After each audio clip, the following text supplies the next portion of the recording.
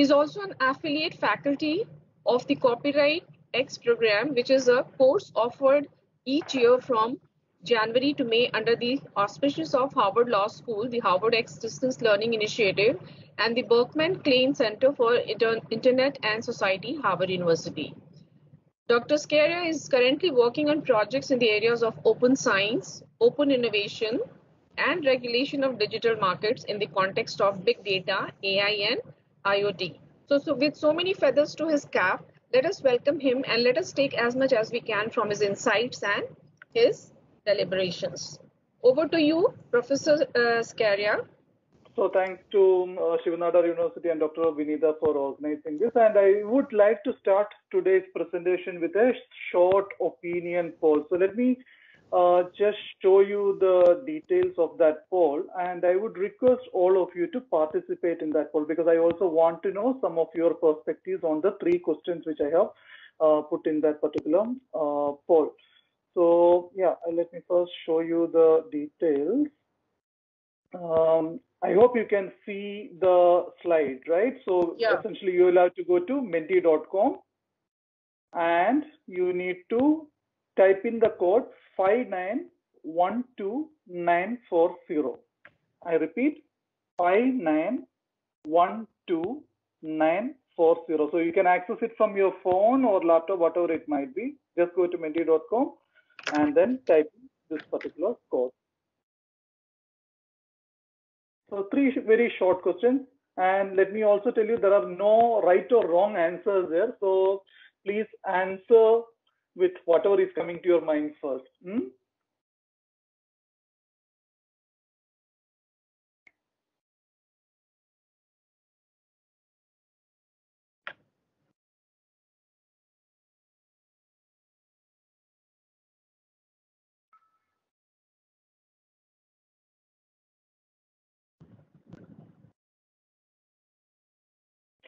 So the first question is, when you hear the term artificial intelligence, what are the 3 things? It could be emotion, it could be objects, it could be activities, it could be anything else that comes to your mind. So please put in 3 keywords that come to your mind when you hear the term artificial intelligence. Yeah, very interesting. Futuristic technology, electronic devices, ease of use, Alexa, learning, robots, Siri, Elon Musk, automation. Yeah, go ahead. I would like to hear from all 29 of you. I think, yeah, now there are more than 29. So please, yeah, type in 3. And if anyone joined just now, please go to menti.com and just type in the code 5912940. So that's the first question. The second one is a statement that is intellectual property rights should protect AI created works and innovation. So if you think yes, yes, put in yes. If you don't think it should be protected by IP rights, then no. If you don't want to take a position, you can also put I don't know. Again, I re-emphasize there are no right or wrong answers here. I am just trying to get your perspectives on this particular issue. We'll be discussing the merits as well as demerits of IP protection in this area in detail, but I just want to hear your perspectives before we start. The third one is also an important one, that is transparency is important with regard to the manner in which AI works.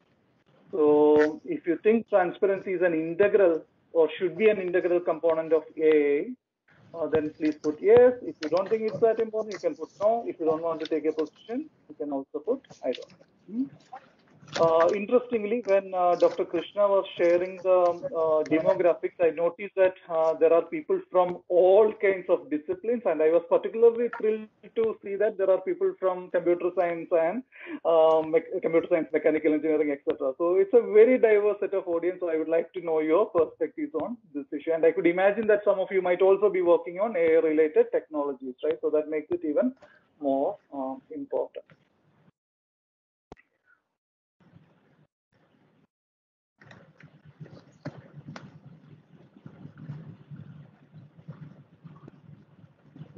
I guess so far only around 7 people have participated. So I want to see more results coming. Are there only 7 people who are listening?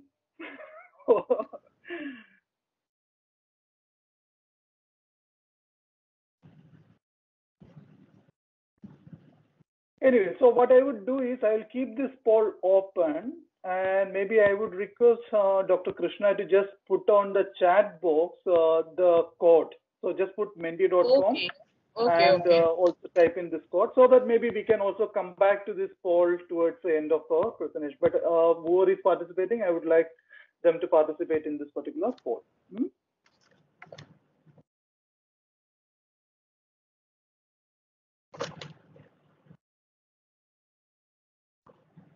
Okay, so while I mean, some of you might be still on the poll, I would like to continue with my presentation. So it is beyond doubt today that AI is touching almost every aspect of our life.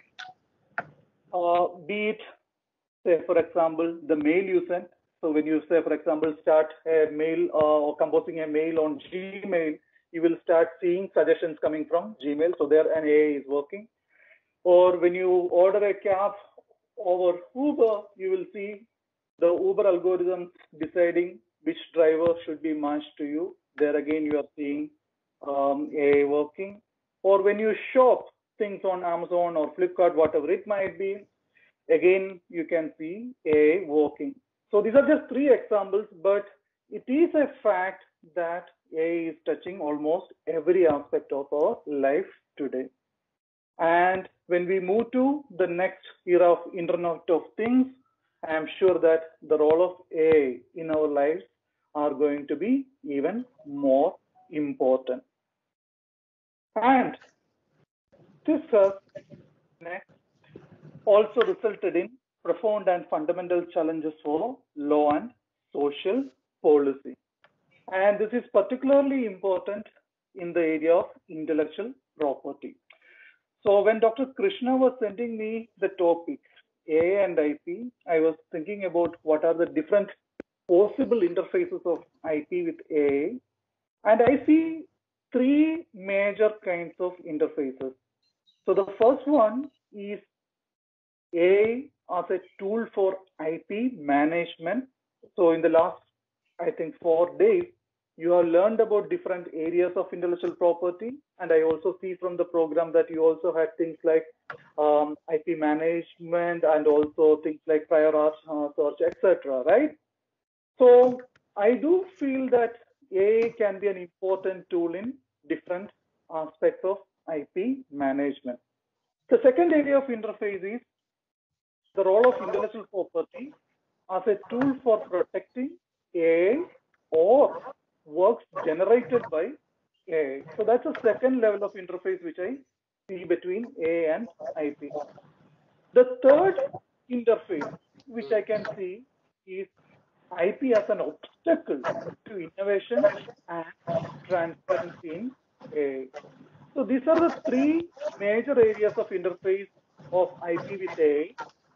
And in today's presentation, I will be focusing on these 3 different areas. Of course, they are not going to be receiving equal importance. The most of our discussion will be focusing on the second aspect, that is IP as a tool for protecting AI or AI generated work. If you look at the relationship on all these 3 areas, you can very clearly see that AI is influencing IP and IP can influence AI. Sometimes overlaps can be beneficial, sometimes overlaps can also be conflicting.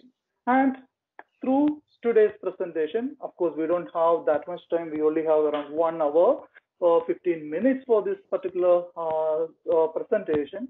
I won't be able to touch upon all areas, but at least you should be able to get to know some of the important questions in this particular area.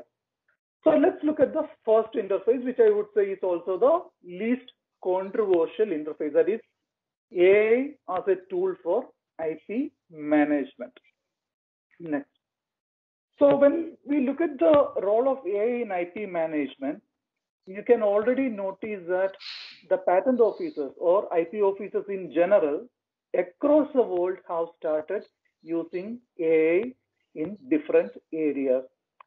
AI is considered as a particularly important or useful tool in terms of document verification, in terms of prior art search, and if you are dealing with design application, I think you also had a session on designs, right? If I understand correctly. If you had a design search, yes, it's important to also search for novelty in designs. And there, again, that image search is important. There also, AI can play a very important role. Then another area where AI can play an important role is translating documents. So when it comes to prior art search, sometimes the difficulty which a patent office might be facing is that the material is not available in the language known for or familiar for the patent examiner. So in those cases, maybe AI can be used in the translation of documents also. So in all these areas, I mean, of course, I have listed here only four things, but there can be many other areas. You can see that AI can be a very, very useful tool for the IP office as well as people engaging in IP management. Of course, there are also some challenges in this regard.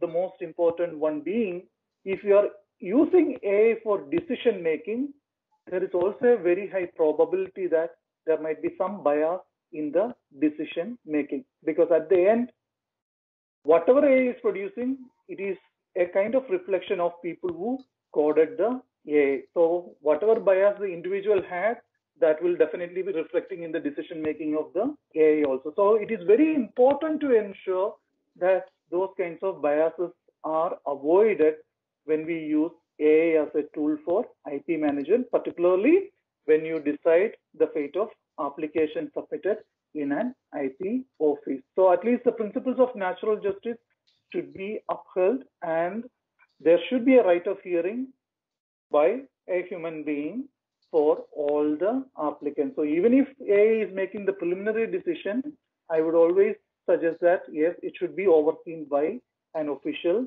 who is working in the patent office. So that's very important in this particular interface. Any questions on this interface? By the way, you are free to ask me questions in between, so you don't have to wait till the end of the presentation. But we can also certainly dedicate some amount of time towards the end of the presentation for Q&A. So please feel free to interrupt at any point of time. And I must also add here that I'm seeing this more as a conversation rather than as a one-way lecture, because there are more unanswered questions rather than settled questions in this area. Okay, so, if there are no... One point, please. Yes. What are the practical examples of use of AI in this field? Are there any startups or any such enterprises which are working from the Indian perspective? So in the Indian context, couple of weeks or months back, the Indian Patent Office had invited applications suggesting the potential applications for AI in the IP management at our IP office. So I'm not sure whether we have shortlisted any firm, any startup for helping the IP office in managing this. But if you look at the other patent offices across the world, say for example, Japanese Patent Office or the US Patent Office, you can already see AI being used at different levels. And as I mentioned earlier, AI is particularly useful when it comes to things like image search. For example, it is very, very difficult for a human being to scan through, say, 10,000 images and then check whether this image is similar to the application which we have received for a design protection. But for AI, it's just a matter of seconds. So that's one area where there is an extensive practical application. Of course, in the Indian context also, I am sure that some of the startups might have already started working in this area, but we might have to wait for some more time to see how our patent office is going to utilize the help of those, I would say, startups. But maybe just one additional point which I should mention here. So in the case of case management, for example, as you know, there are judgments are produced by different courts across the country, right? And most of the judgments from high courts and Supreme Court are reportable decisions. So at the moment, there are different AI applications, and one of the most prominent ones is Case Mind, which will give you the results. So if you ask that particular AI, what are the relevant cases in the area of, say, for example, novelty in India, novelty with respect to patent applications in India, that will pull up all the relevant applications. So you just have to put it in your natural language, and it will give you the most important results, and it will also show you which of those decisions have been overruled and why those decisions have been overruled. But again, I re-emphasize, we'll see a lot more applications in the coming years in the Indian context, even though this field has moved far ahead in many of the other jurisdictions. I hope I answered your query. Is that clear?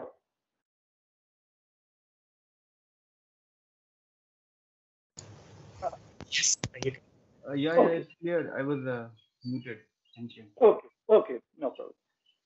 So if that's the case, yes, let's move to the next one, the next interface, which I think is the most controversial one, that is use of intellectual property as a tool for protecting AI or AI generated works. So as you can see here, I am making a very clear distinction between protection of AI and protection of AI generated works. And that's for a reason which you will see in the upcoming slides. So with respect to protection of AI, I can say that there may not be that much controversy, because it's very clear that it is set of programmers who are coding the AI, and we are already giving protection for software, right? Because when I think you already had a session on copyright law, and as part of the session, you must have learned that software is a subject matter of copyright protection. So when it comes to protection of AI, since they are essentially algorithms, yes, there isn't much controversy about whether that should be protected. But the more interesting question from a legal and philosophical perspective is whether we should protect the works generated by AI. So in this regard, it is also a good idea to look at what are some of the AI generated works that the world has seen in the last couple of months. So let's see some examples. So I think 2-3 weeks back, The Guardian published an op-ed, open editorial, and Guardian publishes many open editorial, but this one was different because that particular op-ed was entirely written by a robot. So basically, the Guardian editors, all what they did was they told the system that yes, we need to write an op-ed, and that too an op-ed on why AI is not a threat to humanity. And then the AI started producing different op-eds on that particular topic. Finally, if you read that particular op-ed, and I would strongly encourage all of you to read that. In any case, I will be sharing these slides later, so you can just click on that particular link and then read that particular op-ed. And in the methodology section, you will see the Guardian specifically mentioning that what they did was they essentially picked 2-3 of the best op-eds that were produced by this particular system, and then they combined it and then produced this particular op-ed. So there was some amount of human intervention there in terms of that selection and that compilation, but overall this particular op-ed was generated by the algorithm already. So this is one example. And in the ordinary context, as you might have learned from your copyright session, this would definitely be protected as a literary work. So one of the questions that you should ask yourself is, should this particular op-ed, which was produced by the robot, be protected by copyright law? So I think that's one question you need to ask yourself. But that's not the only example. So if you look at other major newspapers across the world, you will see that most of them have started using AI for reporting. For example, Bloomberg News Service is using at least some sort of automated services for almost 1/3 of the news reporting which it is doing. One of the examples in this particular regard is a algorithm called Cyborg, which is making reports on the company earnings report. So in every quarter, the firms have to produce a company earning report. Generally, it's a very, very boring task for a reporter to go through those figures and then prepare a news report. But now, thanks to Cyborg, it is producing it quickly the moment company earnings reports are published by firms. Similarly, the Associated Press can be using it extensively for reporting minor league baseballs. The Washington Post is using it for high school footballs. The Los Angeles Times is using it for reporting on earthquakes. And Forbes has gone even one step further, and their system, which is known as Bertie, is producing rough drafts and story templates for reporters. So if the particular reporter has gone and collected certain facts, what the Bertie will be doing is it will create the first draft based on the story templates which they have. And then the reporters only need to work further on the particular draft. And if you would like to see an example for a machine-generated article from the Associated Press, you can see it on this slide, wherein you can see how the particular algorithm has actually reported the earnings. Again, so these are examples wherein you can see the AI producing works which might ordinarily be protected as a literary work under copyright law. But AI hasn't stopped there in reporting just factual things. In some cases, it has gone further. So in the next slide, what you are seeing is a joint project of Google, Stanford University, and University of Massachusetts, wherein they used recurrent neural network language model and produced poetry. So if you can look at the slide, you will see one poem, right? And I would say it's not that bad. For example, I cannot write something which is as good as this. So what you're seeing on the screen is a poem which is being produced through this particular project. Not bad, right? Again, as you might recall, a work like this is generally, I mean, if it was produced by a human being, it is a subject matter of copyright law.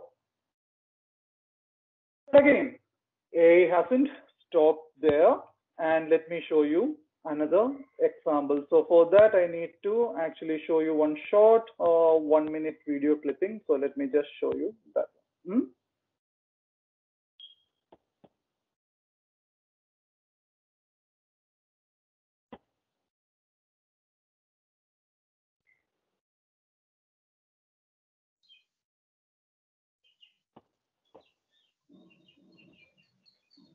Okay, so can everyone see the screen and also hear the sound?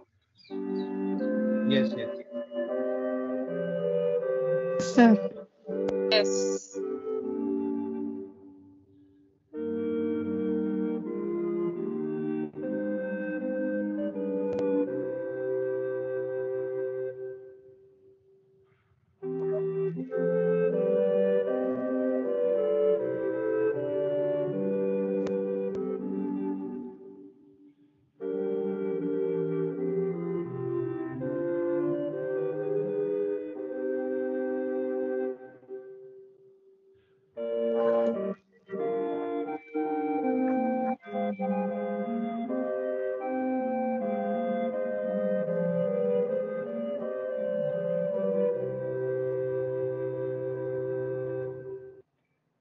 So how is the music? Are there any musicians in this group? I didn't see it in the demographic profile, but Dr. Krishna, are there anyone from the music background? No, not exactly. Oh, I'm so sorry. That's unfortunate. But how was the music? I think it Nice was one. It reminded me of my school day. It reminded me of my school days. I studied with the Sisters of Charity of Nazareth, Kentucky. So it reminded me of my Okay. sisters playing the piano and the music. Yes. So most of us have heard the music or the different music, and what you heard here is essentially the music produced by AI from listening different music produced by Bach. So that's the reason why they have called it as deep Bach. So this came from an ERC funded project called Flow Machines project. And yes, it is producing music which is very similar to the ones that were produced by Bach. Amazing, right? Now let's, so as you can, again, I mean, as you might have noticed from your copyright related session, music is a subject matter of copyright. So if this music was produced by Bach, yes, it would have been under copyright protection. So if any of us produce music like this, yes, we would generally be getting copyright protection. But now, yes, we need to ask ourselves, should we give copyright protection for this particular music? So that's one question you need to ask. Let me also show you another important video, because AI hasn't stopped with poetry or music. It has gone even a bit further. So I would like you to see this short video also.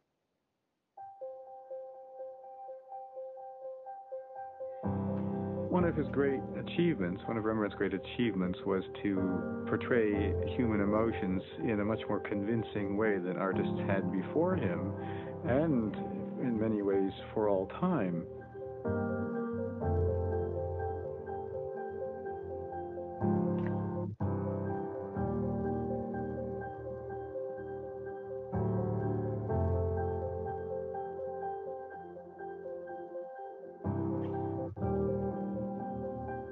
At ING, we believe in the power of innovation, what it can mean to people.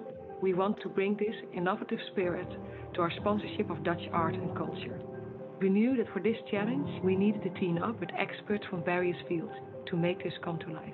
We're using a lot of data to improve business life. But we haven't been using data that much in a way that touches the human soul. You could say that we use technology and data like Rembrandt used his paints and his brushes to create something new. The first step was to study the works of Rembrandt in order to create an extensive database. We gathered the data from his collection of paintings from many different sources, including 3D scans and upscale images using a deep learning algorithm.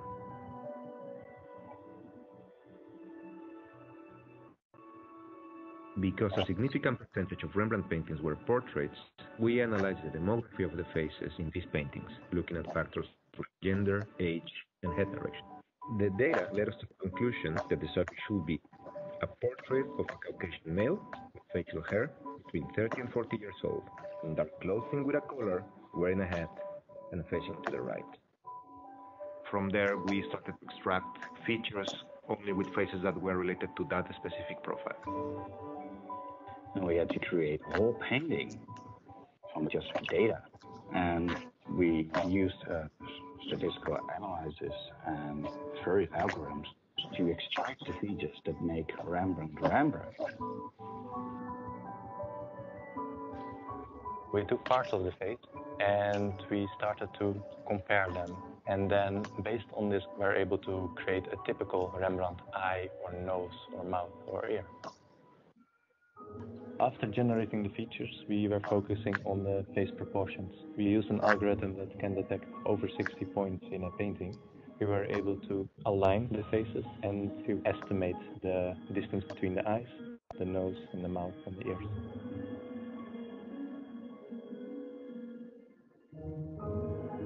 A painting is not a 2D picture. It's 3D. You can see the canvas, you can see the process, and that's what makes the painting come alive. A hive map is essential to make the painting a painting. We incorporated the height map into the painting and printed on a 3D printer that uses a special paint-based UV ink. It printed many layers, one on top of the other, which resulted in the height and texture of the final painting.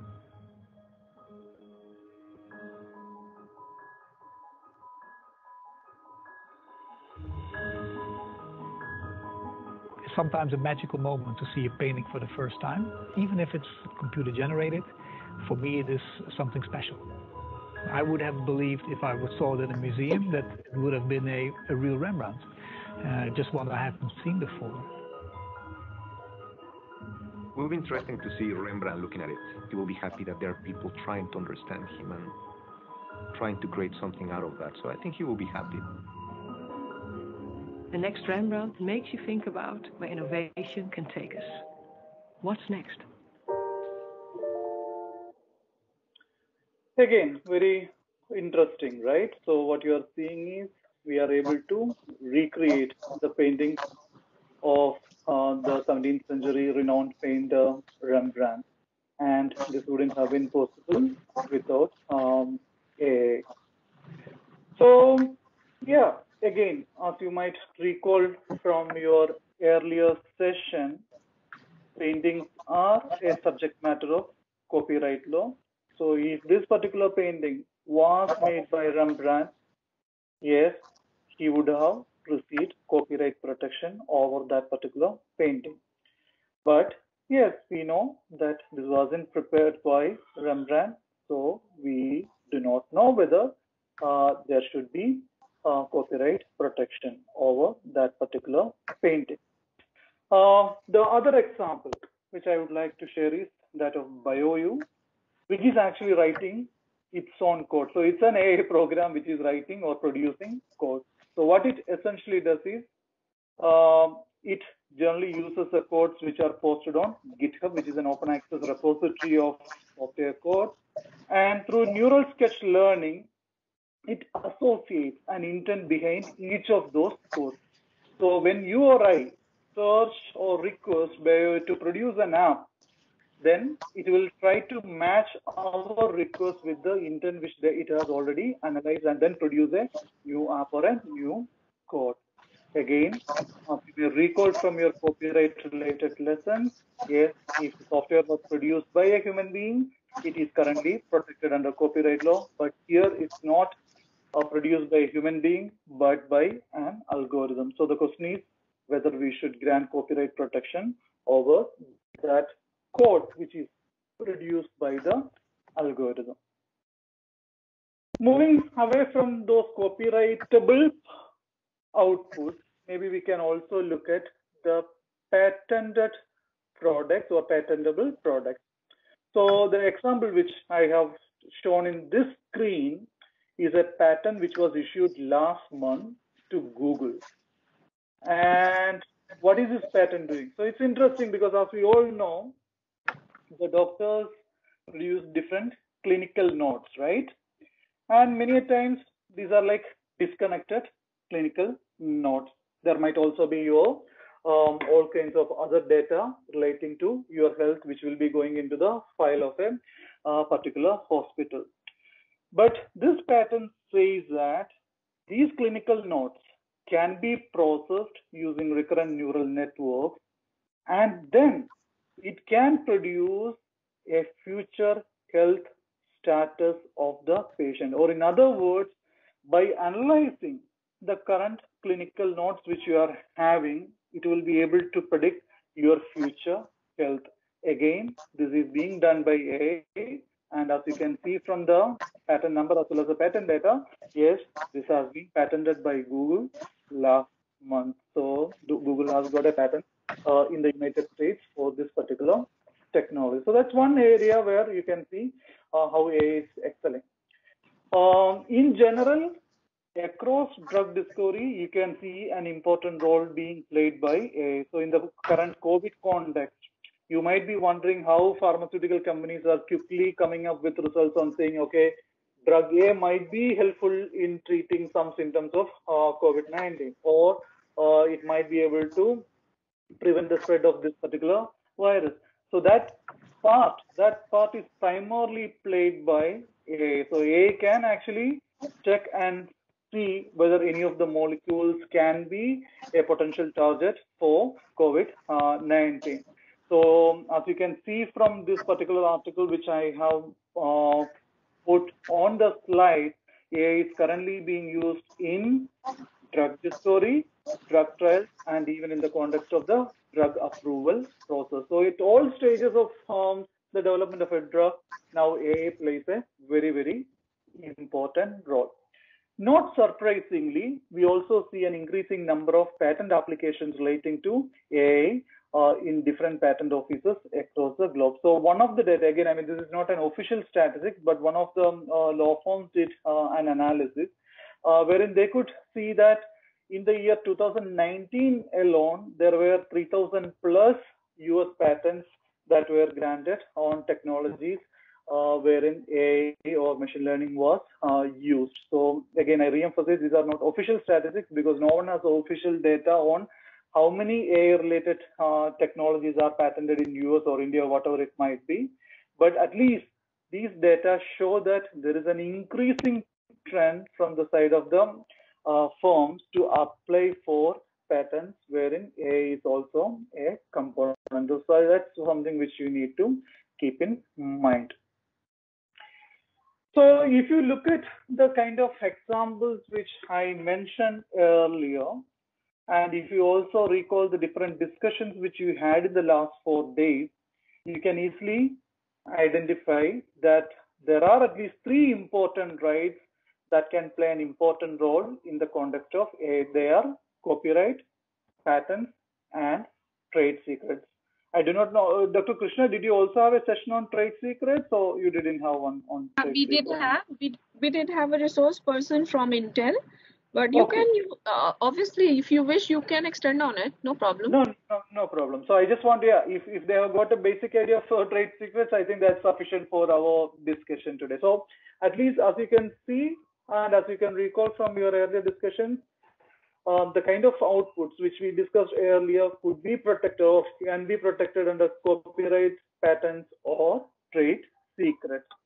But the most important question which we will have to ask ourselves is whether there are any justification for grant of IP rights over AI or the outputs generated by AI. So for this, we will have to look at the theoretical justification for intellectual property. So I know that Professor Jain had taken the introductory session for you on intellectual property, and I do not know whether he also touched upon the theories of IP. But if not, don't worry, we will have like a 5-minute quick wrap up of what are the major theories or theoretical justifications for IP. So the most prominent or the most commonly used one is the so-called welfare theory, which is also known as the incentive theory. So it has its roots in the law and economics approach, and it primarily aims to achieve maximum happiness for the maximum number, which is generally referred to as a utilitarianism. So as we all know, most of the information goods have the characteristics of what economists call as public goods. So there are 2 important public goods characteristics. One is they are non-rivalrous in consumption. For example, both you as well as I can consume a digital file at the same time. For example, both of us can listen to an Apple Music at the same time. So unlike a tangible product wherein only one person will be able to enjoy that particular product at one point of time, in the case of most of the digital goods, information products, what you are seeing is there is no rivalry in the character of consumption. More than one person, maybe thousands or millions, can consume the same product at the same time. Secondly, it is also very difficult to exclude people from consuming these information products. Because of these characteristics, generally economists will say that most of the information goods will have the public goods characteristic. And one of the potential consequences of having this public good characteristic is that most of the innovators or creators will also see that, okay, the moment they produce a work, people are going to copy their work without giving them any remuneration. And according to economists, the net result will be that there will be underproduction of such information products. Or in other words, imagine that you are a musician, and if you know very clearly that the moment you produce a new musical work, people are going to copy it, the chances are very, very high that you won't produce the music in the first place, or you won't share it with anyone. So that's not a really desirable result for the society, right? And because of that, we have to find a solution, and there are different solutions. So one option would be the government providing the goods. For example, the government can pay money to you and then make it available for everyone. A related one is government subsidizing it for you. For example, in the context of COVID-19 vaccine, the government can say that, okay, the government will take care of 75% of the expenditures. The firm will have to take only 25%. In that case, yes, again, they have more motivation to come up with a drug for COVID-19. The other option would be government can issue prices to successful private producers. For example, the Indian government can today say that, okay, if someone is coming up with a COVID-19 vaccine, which is effective as well as which doesn't have any negative consequences, we will grant 500 crores. Yes, that might be one option to incentivize people to produce that particular drug. Then, yes, there could also be some legal reinforcement of self-help strategies. For example, in the context of music, you can try to put anti-circumvention measures. For example, if you look at most of the music today, there are copy protection measures. Or if you look at most of the newspapers like Times of India, if you try to right-click on the page, you will see that copying is disabled. And if the particular proprietor has put a measure like that, the government can then, yes, give legal protection to those copy protection measures. So that's one option. But the most commonly adopted one, the most commonly accepted one is the government granting an exclusive right to producers against competition. Or in other words, through intellectual property rights, what the government is saying is, okay, for a limited period of time, in the context of patents, it will be 20 years, we will protect you from competition.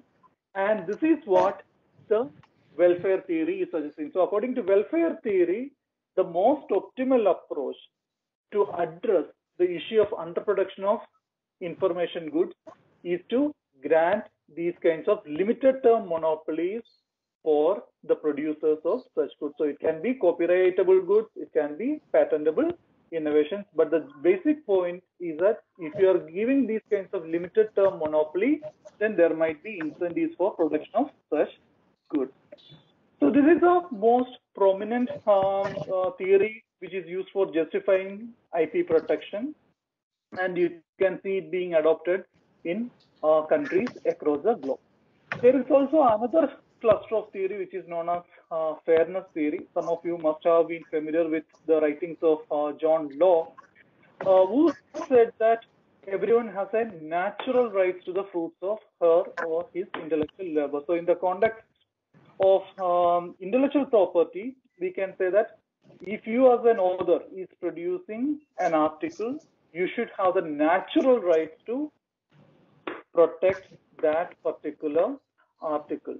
Similar is the case with music. So if A.R. Rahman is producing music, A.R. Rahman has the natural right to protect that particular music from being copied. So that's what the fairness theory is suggesting.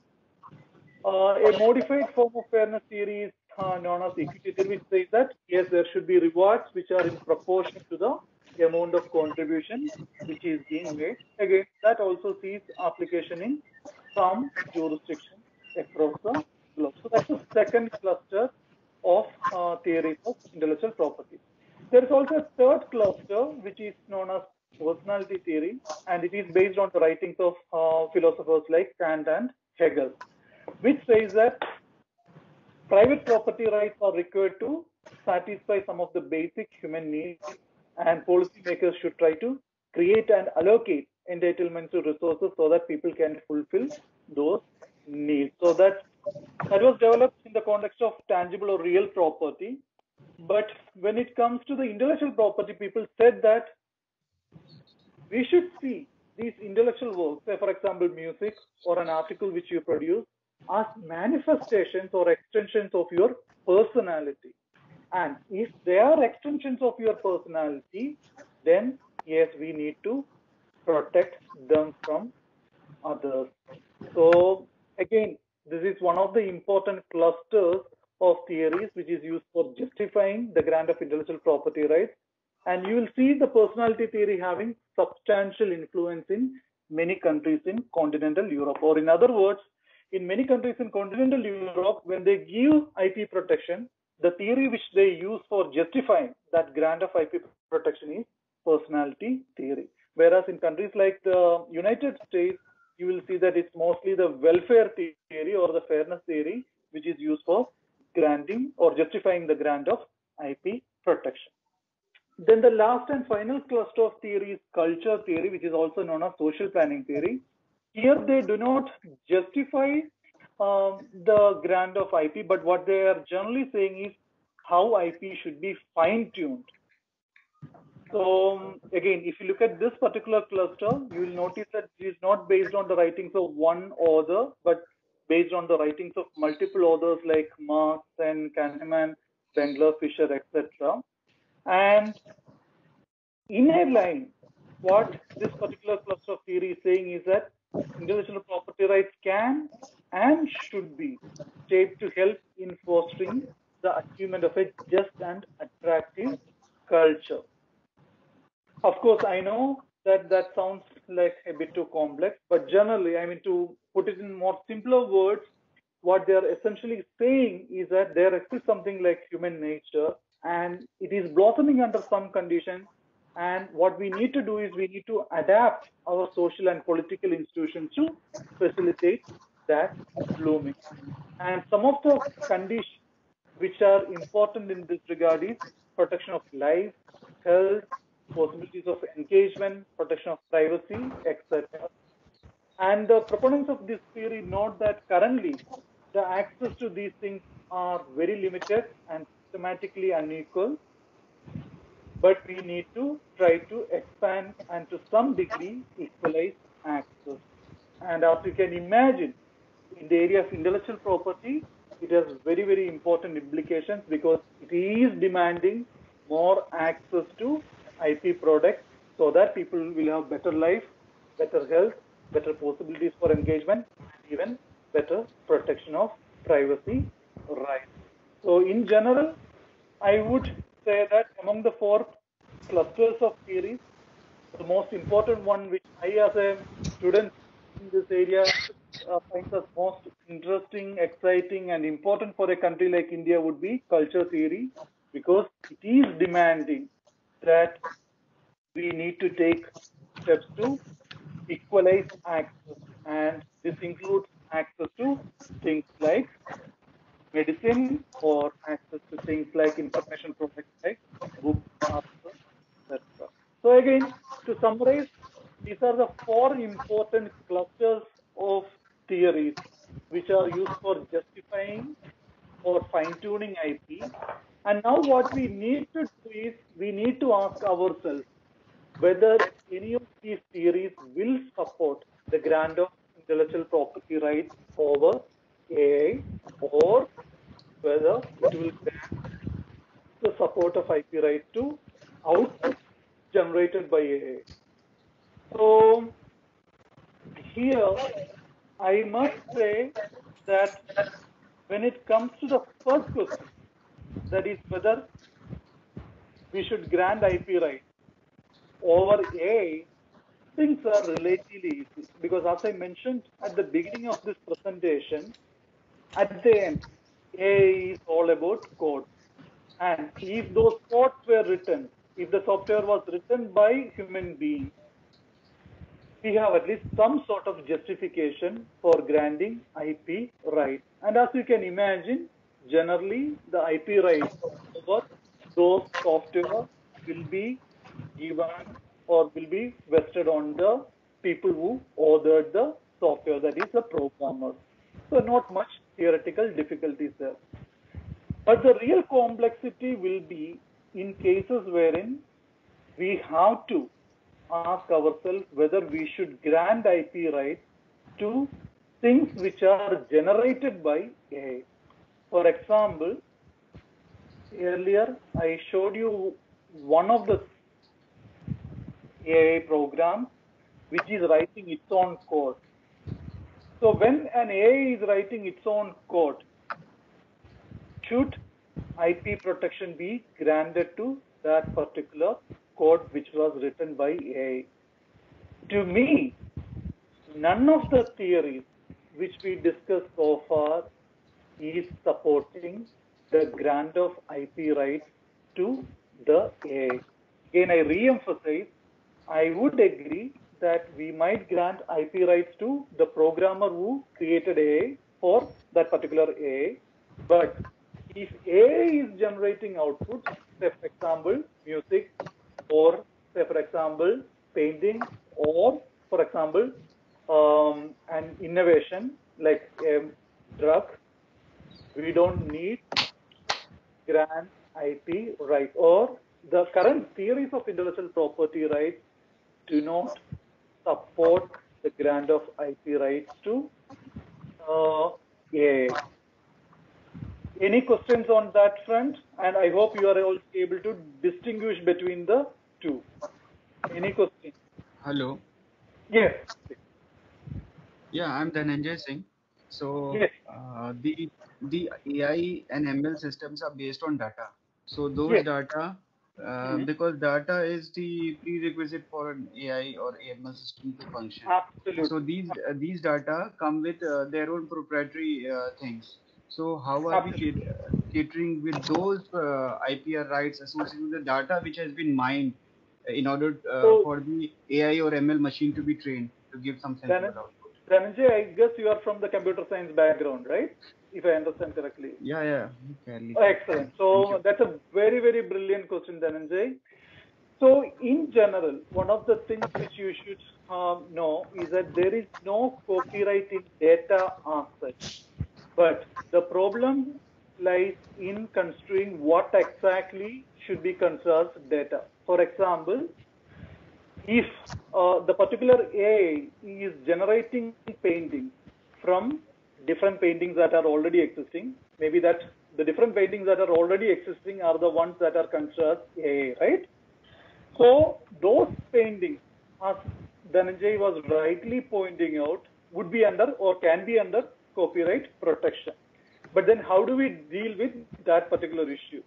So my position on that particular front, which you will also see at a later point of time, is that if a particular AI is using a particular copyrightable work only for the purpose of mining and learning from that particular work, then there should be an exception to infringement of copyright in that particular work.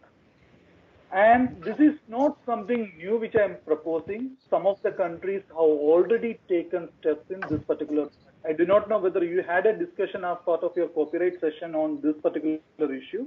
But if you look at, for example, a country like UK, they have a very, very specific exception for text and data mining. But in the Indian context, we don't have a very specific exception for text and data mining. So I have written a blog post. So if you want, you can also search on Google. You can just search with the keywords copyright, SpicyIP, Arul, and then text and data mining. In that blog post, I have argued that even our copyright law is providing sufficient flexibilities in this regard because we have something called a fair dealing exception. And to me, as a student of law who is working in this area, fair dealing can address this issue to some extent. But I clarify that the better option would be the legislators coming forward and saying that, okay, we also need to have a very specific exception for text and data mining. So Dhananjay, thank you so much for asking that question. It is a very, very important question. So in the case of many data which the AI might be relying on, yes, there might be an issue of copyright infringement, and we as a country have to address that particular issue. And my general position is that if the data is used only for the purpose of training AI or for learning purpose of the AI, then yes, that use should not be considered as a copyright infringement, because the future is going to be dependent on different AI applications, and we need to facilitate that. We'll also see some of the other reasons later why I am demanding this, but at least in the specific context of the question which Dhananjay was asking, this is very, very meaningful. Any other questions?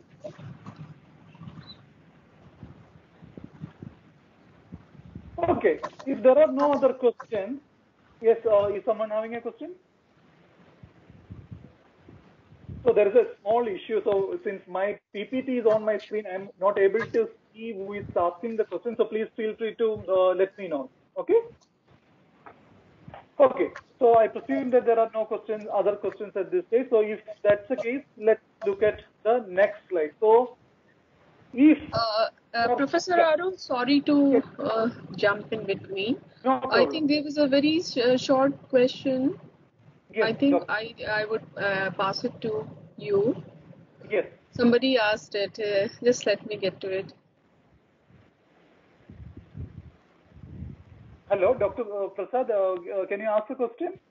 Yeah. I think I'll have to locate it. I'm sorry. You please carry on. I'll get back to you. Okay, sure. Thanks so much, Dr. Okay.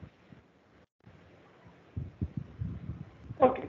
So, if in any case, some of you think that patent protection should be given to AI, then there are some important questions that we will have to ask. So I know that you had a session on patents, so I'm sure that you have already gone through the essential elements of patentability. So in the context of AI, we'll have to ask some questions. So the most important one will be, can AI be considered as an inventor for the purpose of patent law? The answer is not easy, and as I can show you from a decision of the UK High Court, again that came only last month, in the case of Stephen Taylor versus the Controller General of Patents, Designs and Trademarks, the answer is no. So in this particular case, Dr. Stephen Taylor, who works in the area of artificial intelligence, had filed 2 patent applications in UK. One was relating to a particular food container, and the second one was relating to a search and rescue beacon.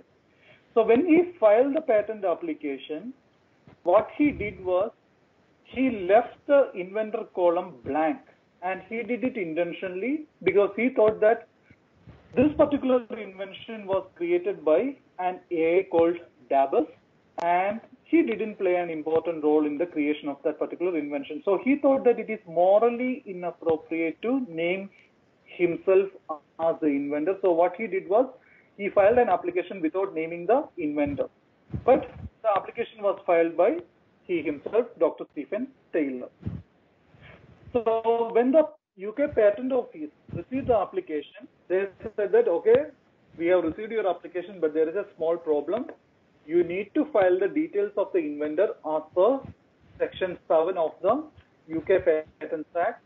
But if you are looking at a similar provision in the Indian Patents Act, you will have to look at Section 6, which is talking about the persons entitled to apply for patents. So here,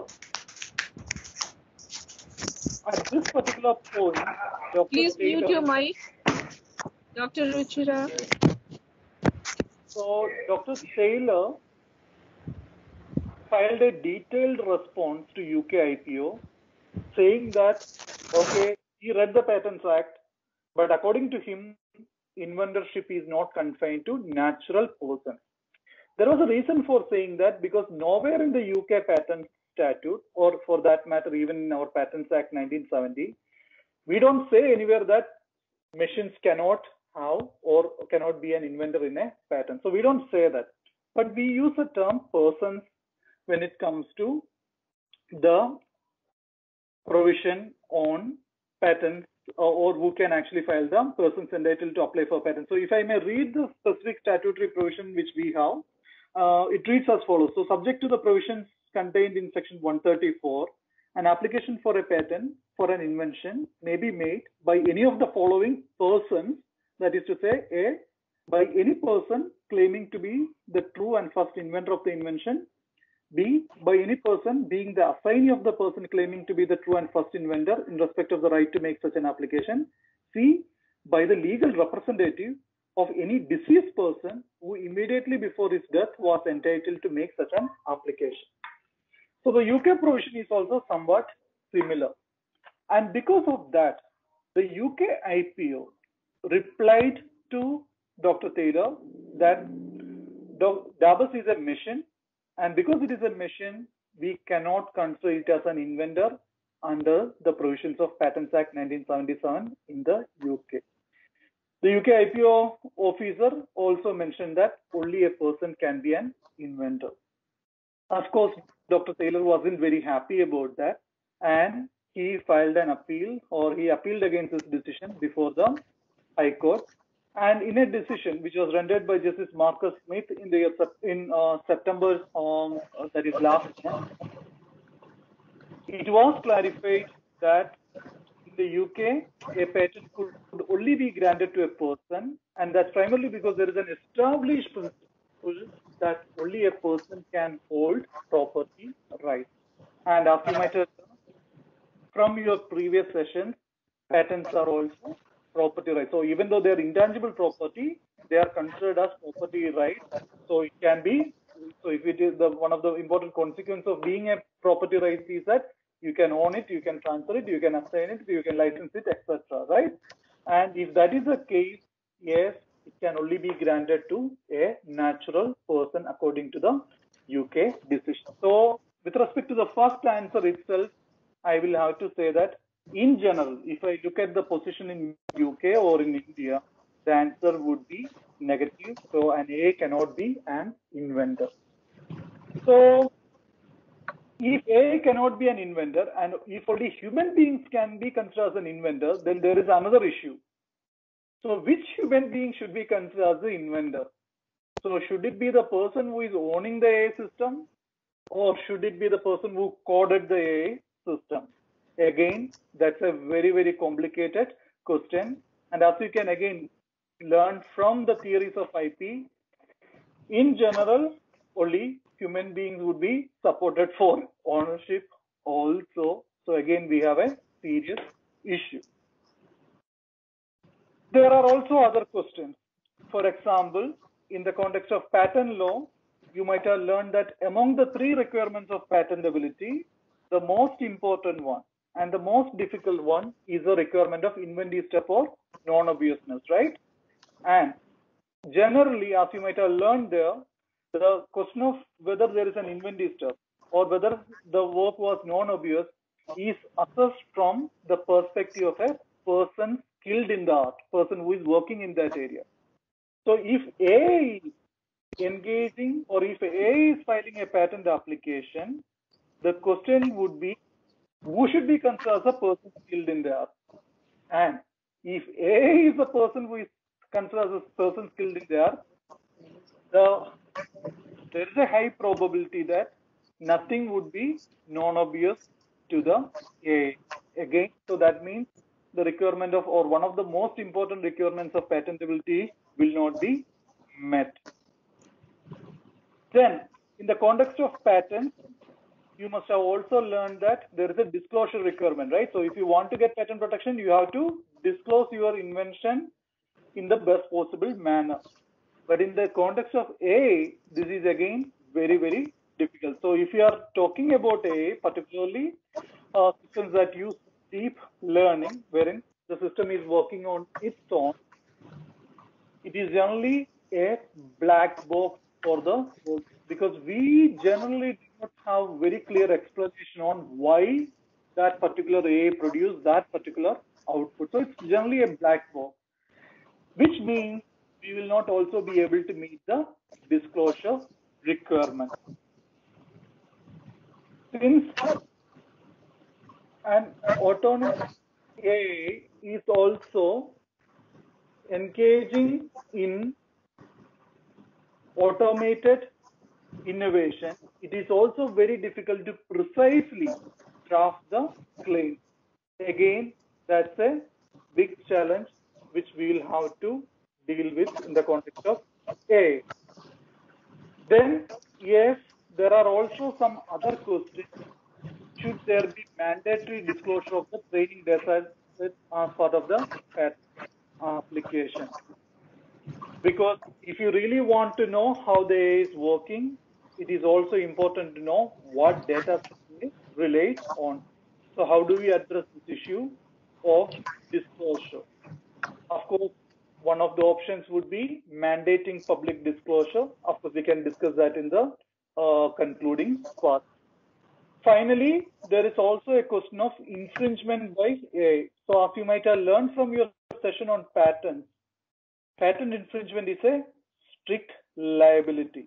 So imagine that the AI inventor is engaging in innovation and in that process violating the patent rights of others. Then the question is, who should be held responsible for that infringement? Can AI be held responsible for infringement of patents? So these are some of the inevitable questions which we will have to ask in the context of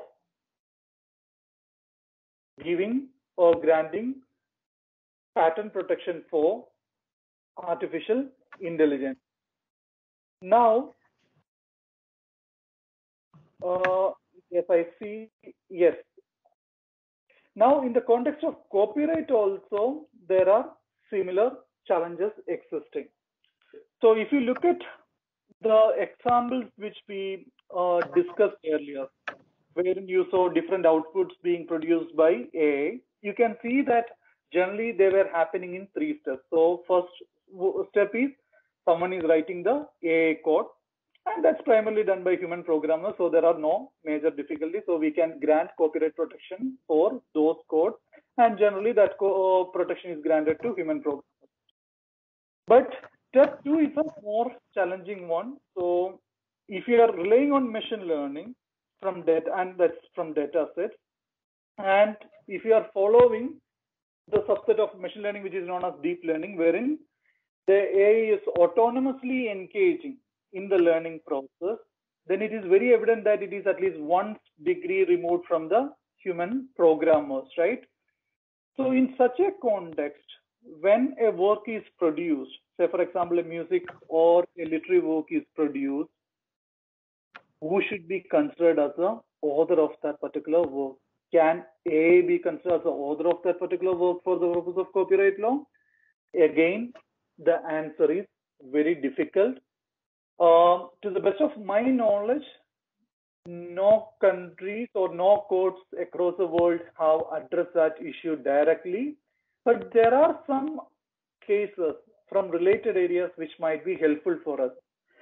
Some of you might be knowing there was a very famous chimpanzee selfie case, right? So there was a monkey that took a selfie, and then there was a copyright dispute over that particular picture. The picture is the one which you are seeing on your screen currently. So in this particular case, which went on in appeal before the Court of Circuits for the 9th Circuit in the United States, in the year 2018, the court very clearly said that a monkey cannot own copyright. So in other words, the court has clarified, at least under the US copyright law, only human beings can be an author of a copyrightable work. And I don't see any reason why the Indian copyright law would also take a different position in this particular regard. So again, the answer from the copyright perspective is that AI may not be considered or cannot be considered as an author as per our current copyright law standards. The other issue which we again have to discuss is in copyright law, as you might have learned from your session on copyright, the only requirement for copyright protection is that you need to meet the requirements of originality. And in general, the standards of originality is very low. So as long as you haven't copied the work from anyone else, generally you will be able to get copyright protection over the works which you create. For example, when you are scribbling notes on your computer from this particular lecture, you are automatically becoming the copyright owner over that particular note. Or if you are taking pictures of your kids or the nature, whatever it might be, you are automatically becoming the copyright owner over that particular. And that's because of the low standards of originality which the copyright systems have accepted across the world. But when AI is engaging in production of copyrightable works, we might have to rethink the originality standards also.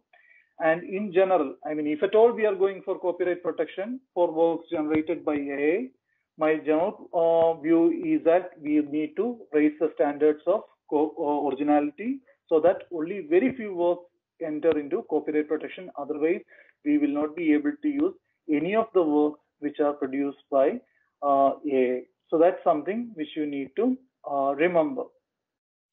Finally, in this section, maybe we should also look at the arguments which are generally generated in favor of granting IP protection, as well as the arguments which are generally against granting IP protection. So if you look at the arguments in favor of granting IP protection, the most important argument or the most frequently seen argument is that AI machines are generating value and at least someone should be able to capture it. But what they generally don't tell us is who should be able to or who should be allowed to capture this value. Should it be the owner of the machine or should it be the society in general? To me, we need to allow the society to capture the value of AI generated work, and that can only be done by keeping the works in public domain. The other argument which is made in favor of granting IP protection is that in the absence of IP protection, there will not be balanced competition between human created and machine created output. So if the human created works are under IP protection, it is quite natural that they would be having higher prices. And if they are how to compete with machine produced works which are available for free, the proponents of this argument say that there will be distortion in competition. But again, this is not a very valid argument because as you can see, even today, there are many products which are available for free, which are competing with IP protected products. For example, many of the products, medicinal products which are under patent protection will be competing with generic drugs which are outside patent protection. Same is the case with respect to copyrightable products. So many of the pictures which you might be seeing which are under copyright protection will be competing with pictures which are outside copyright protection. So that's again something which you need to remember.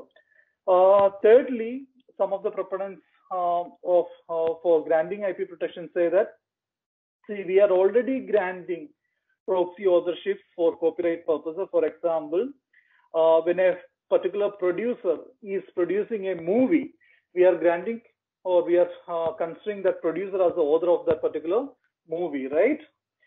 And we also have the so-called work for hire doctrine, which is granting the ownership over certain works on firms and so on. So they're saying, why can we extend it to the AI context also?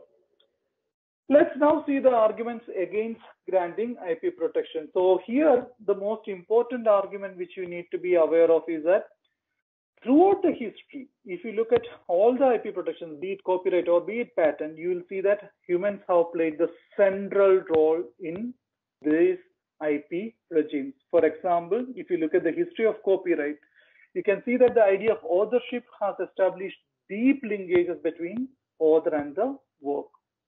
Of course, the notion of authorship has got diluted in the postmodern era, wherein we can see that the romanticized version of authorship has gone away because people have realized that no one is working or producing anything in vacuum. Everything is collaborative in character. We all are building upon the ideas of so many other people, including, say, for example, my presentation here. But still, we still haven't seen an argument that is detached from this human-centered role in copyright and patent laws. Secondly, and more importantly, across the world, the primary argument for granting IP protection has been that in the absence of IP protection, there is no incentive to produce an innovative or a creative product. But do the machines really need any incentives for protection? So in general, you will notice that machines cannot be incentivized through IP protection like copyright or patent. So there is hardly any incentive justification for granting IP protection to AI for the outputs generated by AI. Some of the scholars also point out that if you are granting IP protection, then we might be over rewarding the programmers, because at the end, it is they who might be trying to capture this IP protection which we are granting to AI. And this is again unjustifiable, because most of the times, if a machine is engaging in deep learning, the results are unforeseeable or unpredictable. And then there is no justification for granting copyright or patent protection over those outputs to these programmers because they were completely unforeseeable or unpredictable. Some of the scholars also highlight that work for hire doctrine has very limitations in the AI context, because if you look at the work for hire doctrine, in all such cases, the essential work is being created by human beings. It is just getting transferred to a legal person. But what we are talking in the AI context is the work is produced by machine, and then we are demanding that it should be transferred to human being, and that's generally not in combat. It's generally not compatible with the work for hire doctrine.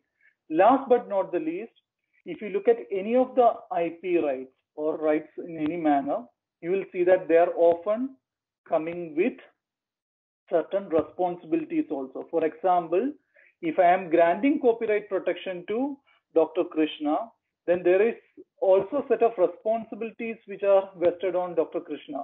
For example, if she is engaging in copyright infringement, or if she is engaging in, say, for example, tarnishment of the reputation of someone, then yes, she would be liable for copyright infringement as well as libel. But in the context of AI, who will take the responsibilities? So will the programmers take the responsibilities? Will the owners take the responsibilities? These are also unanswered questions. So in this context also, generally the argument is that please don't go for granting rights if you cannot also fix the responsibilities. And so far we haven't seen any concrete steps when it comes to responsibilities. So we should not also be granting rights. The third and the final section, I know that I have only like now 5 to 10 minutes more, that we'll quickly wrap up. The third and final session or the interface is that IP can also act as an obstacle for innovation and transparency in AI. And this discussion next is relevant because today AI is used not just for creativity and innovation, but also for decision making that can affect our lives and our freedom. For example, in the United States, AI is routinely used for deciding on sentencing. So imagine that a court finds you guilty of murder. The court can today use AI for determining whether you should be given life imprisonment or you should be given death sentence. If AI is used for decision making that can affect the freedom of lives of people, or if it is used in the detection of crime and so on, then we should also understand that there will be a huge cost humans will have to pay if we lack transparency in AI. In the United States, already many scholars have pointed out that many of the AI systems that have been used for sentencing have clear tendencies of bias. In the US context, the bias is generally against the black people. So if it is a black man who is in front of the AI, the chances of the AI handing over a higher prison term or higher punishment are much higher.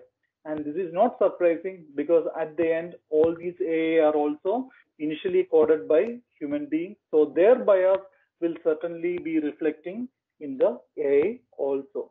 And if you are granting IP rights, particularly if you are granting trade secret protection over the data sets, which Dhananjay pointed out earlier, then there is a very, very high chance that there will be serious hindrances for transparency. So IP can act as a serious hindrance to transparency. In the context of competition law, we have also seen that algorithms are often used by firms for collusion. For example, I think from tomorrow onwards, there is this great sale going on in Amazon and Flipkart, right? At least some of you must have noticed that many times the prices of products are very similar on both the platforms. Initially, I thought that, okay, different individual programmers might be sitting and then checking, okay, what is the price of this product on Amazon, and then I will set my price on Flipkart. Sorry, that's not the way it's working. Today, machines are doing it. So algorithms are generally engaging in this price setting. And at times, algorithms can also engage in collusion if the owners of these systems want. So the algorithms can be coded in such a manner to decide that, okay, if the price of product X on platform A is going below a certain level, the price on that particular product in my platform will also go to that particular level. In that way, it can engage in collusion. And these kinds of collusions are prohibited under competition law. But if you don't have access to the algorithms, if you don't have access to the underlying data sets, then there are serious harm for competition in the market. And if you are granting IP protection for AI, then there is a very, very high chance that it will defeat dynamic efficiency, that is competition based on innovation. So that's a very, very important thing that needs to be taken into consideration. Next, to summarize, so I know that I have taken up more or less my complete time. To summarize, if you ask me about what position we should take about the interface of IP and AI, the most important thing which you as researchers, which you as teachers need to remember is that IP protection always involves certain social costs because they are granting monopoly rights. And because they are involving social costs, we need to constantly remind ourselves that if the IP rights are not clearly providing a benefit, then there is hardly any justification for the social cost imposed by IP protection. And as I discussed earlier, since machines are not influenced by incentives, there is hardly a social benefit that is coming because of the IP protection which we are granting over the outputs which are autonomously generated by AI. I re-emphasize here, I am not talking about protection over AI, but I am talking about protection over outputs generated by AI. The second point is that if we really want to make IP protection for outputs generated by AI, then at least we should try to make it contingent on the human input linkage. So if a particular AI is producing without any human interference or without any human input, then there should not be any IP protection. But on the other hand, if the AI is producing outputs based on the inputs given or based on human guidance, then yes, maybe we can grant IP protection over such outputs. Thirdly, if we are granting patent protection for outputs generated by AI, then we should also ensure that our patent systems have strong disclosure requirements. And we should definitely mandate public deposit of algorithms as well as the training data sets. And it's not that difficult because already in the field of biotechnology, we have mandated public deposit of the organisms and so on.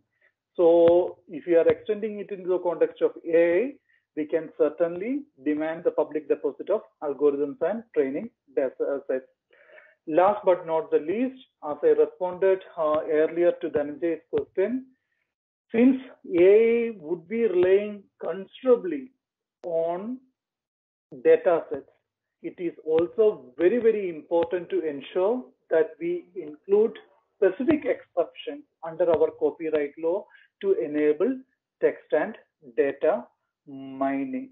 So these are the most important things which I thought I should share with all of you. I know that I have provided more questions than answers in this particular regard, but I would be only happy to take some of your questions so that we can engage in further discussions on this topic. Thank you all for your very, very patient listen.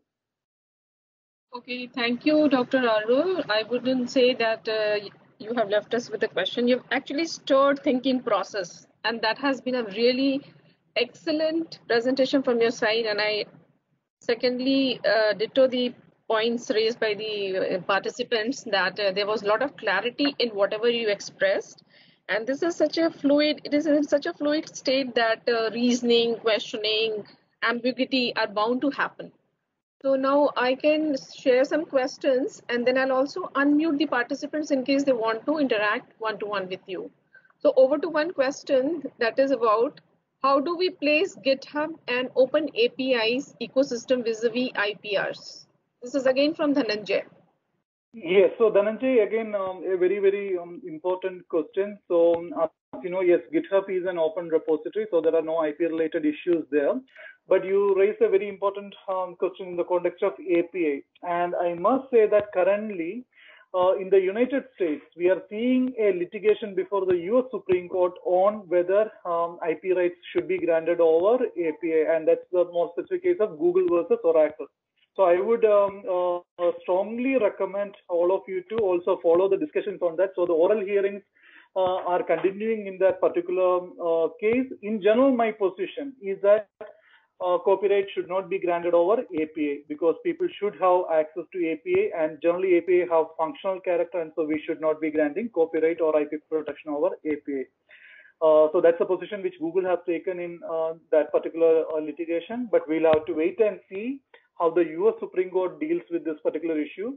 In the Indian context, we haven't seen a litigation in this particular regard. But again, I hope that we will have more clarity in this particular regard in the coming days.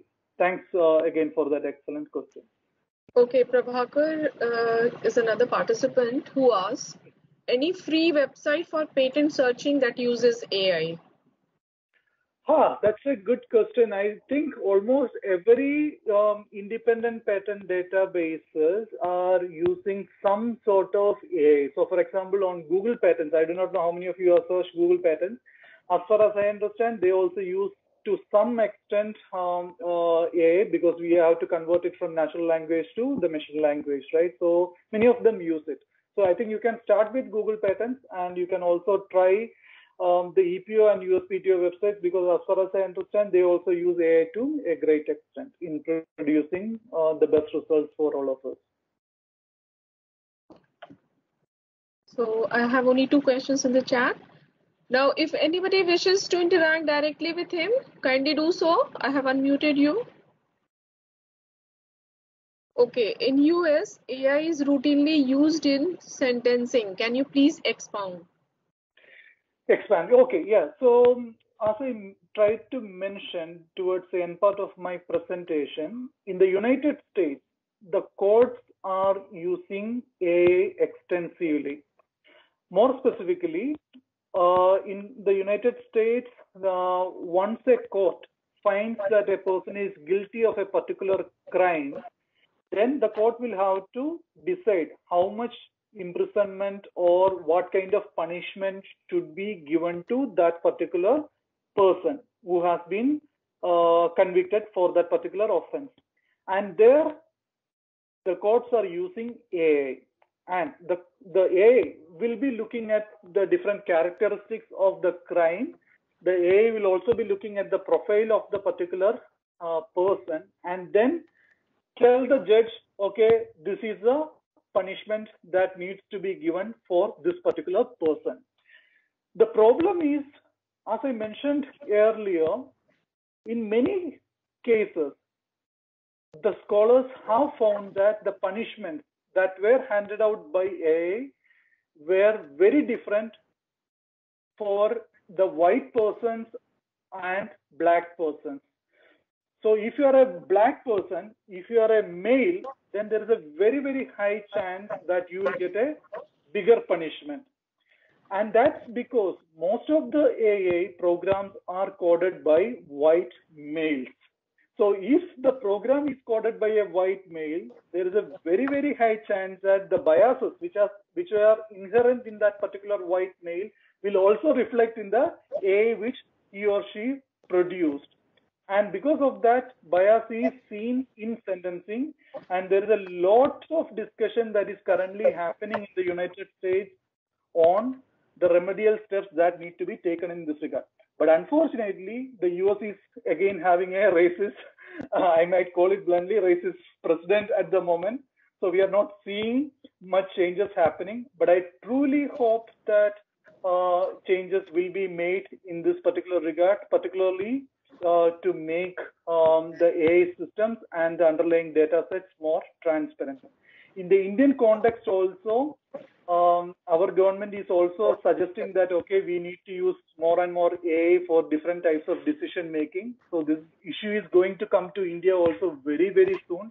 So unless and until we have transparency in AI and the underlying data sets, we will see very, very biased results coming from the AI decision making process. I hope this clarifies. Okay, there's just a sequel to the same question which says whether it will include demographic background of the under trial. This is in context to what you were discussing right now. Absolutely. So the demographic of the underlying under trial will have a very, very big impact in this particular regard. For example, if you are a black person, the chances of you getting a parole are much lesser as compared to the same kind of crime committed by a white person in the United States. Of course, even in among the judges also you can see this bias, but when it comes to the machine, it is just getting more and more amplified. So the issues are even worse there. Next is from Salja. She says, I think ethical aspects of AI should also be considered as the situation may arise like Chitti in Robert 2 movie. What's your take, sir? Who will have to decide on this aspect? Very, very important question. Again, the government should actually initiate discussions on having an ethical framework for AI. Unfortunately, we don't see that kind of a discussion emerging in the Indian context. So if you look at the other global, Facebook has initiated a project. Exactly. Facebook. But again, the problem is Facebook is one of the biggest contributors to bias and bias decisions, right? So, yes, everyone is aware of the fact that there is a problem, but we are still not seeing that much of a coordinated effort coming from the side of all the stakeholders. So, yes, private players like Facebook, Google, etc., can play an important role. But I do have a feeling the state and also the public, particularly the civil society organizations, have a very, very important role here, because we need to be more and more vigilant now, because our life is getting more and more decided by AI. Just to give you another example, I think if you have applied for a credit card or if you have applied for a loan, you now know that it is decided by CIBIL scores, right? But I do not know how many of you have tried to challenge a CIBIL score. It's going to be a very, very difficult task. So again, if such a decision making is done by AI, so if AI is deciding whether you should be granted a loan, whether you should be granted a credit card, then yes, we have the right to know under what circumstances the particular AI made a particular decision on your application. So be it relating to your freedom, be it relating to your economic activities, AI is playing an important role. And like the Chitti, yes, Chitti in, I think, what was the movie? I forgot the movie name, the Renaissance movie. I know which one you are referring to. Like that, yes, we need to evolve a proper ethical framework in the decision making. Okay, any more questions? So can I put in one or two questions to you, Dr. Arul? I too have some interest in it. Absolutely. So I'm also working in this area. In fact, everybody is trying their hands in this area. So recently I had a paper, I think I mentioned to you, the conference which we missed out, which will be happening next year. In that I'm working on a paper, I'm still working on it. So could you comment on the purchasing behavior or the impact of AI on purchasing behavior in context to trademarks? In the context of trademark, so can you also please elaborate a bit on what are the key issues that were coming to your mind? Because unfortunately, I didn't get a chance to see your paper. What I'm trying to tackle is that in that I have raised questions that initially people used to decide on their own about the brands. Now they're taking a lot of help of things like Alexa. So how the decision, it's an AI related operated decision on the behalf of the customers. Very, very important question, Dr. Krishna. So again, I mean, if I look at this is a part of my paper. Oh, excellent. So I really look forward to reading that. Yeah, I'm still doing research on that, but I'd love to hear from you. Yeah, so again, I mean, the best example that comes to my mind is Amazon and Flipkart. So if I search Yes. on Amazon, for example, for a brand like Nike, the chances are very high that the AI will not be showing the Nike products first, but the product which Amazon wants to show us. So there the AI is actually making a decision based on the input which I give. Of course, the input which I gave is a trademark, that is Nike, but the AI is taking a decision which is giving an output which is totally different from what I want.